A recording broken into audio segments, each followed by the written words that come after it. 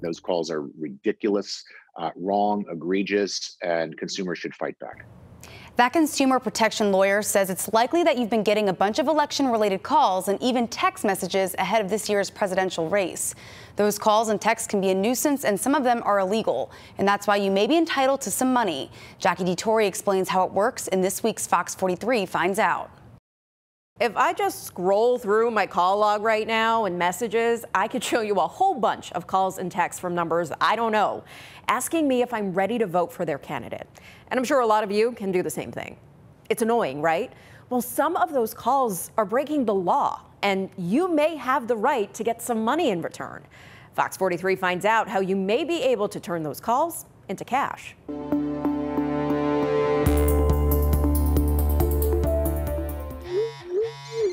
During an election season in Pennsylvania, some of us may want to put our phones on silent until after November 3rd.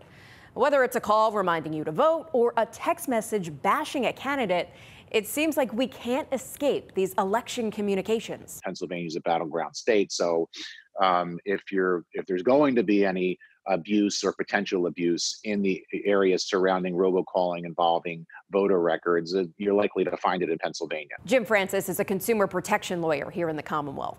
He says he has plenty of clients who have made money just by answering these calls. $500 per call, up to $1,500 per call. So how can you cash in? Well, what they can do is they can sue under the Telephone Consumer Protection Act and actually get statutory damages. That's the best way to stop it. That law has been around since 1991.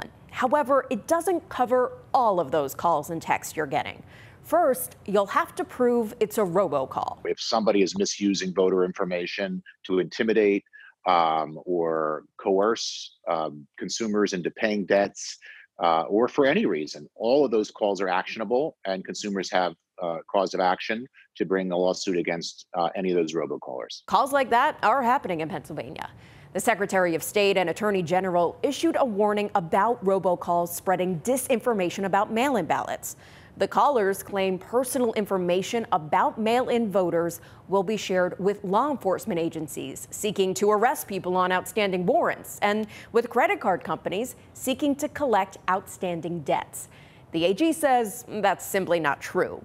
The lawyer says this would be one of those calls that could put money in your pocket if you can get some information when you pick up. I would encourage the consumer to maybe engage that person. Who are you calling? Who are you? Where are you calling from?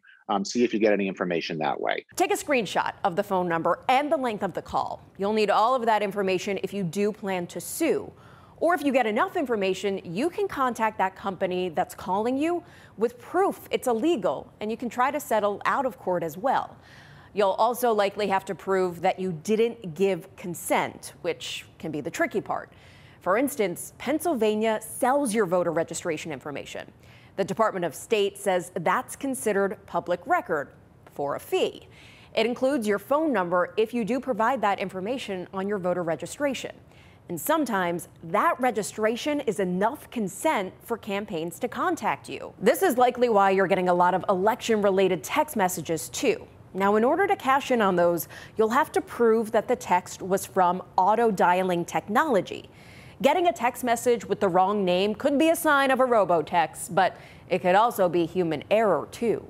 In some cases, campaigns will hire people to physically hit send on those messages as a workaround of the law. If you say, hey, I like this campaign, and you provide that campaign with your number, you can be viewed as implicitly consenting to being called. Now, even though it may take a little bit of legwork to prove you're getting robocalls, the lawyer says the success rate of making money is pretty good. The courts are very protective of consumers and these calls. The lawyer says he has won a ton of these cases since companies don't really have much of a defense if you have the proof.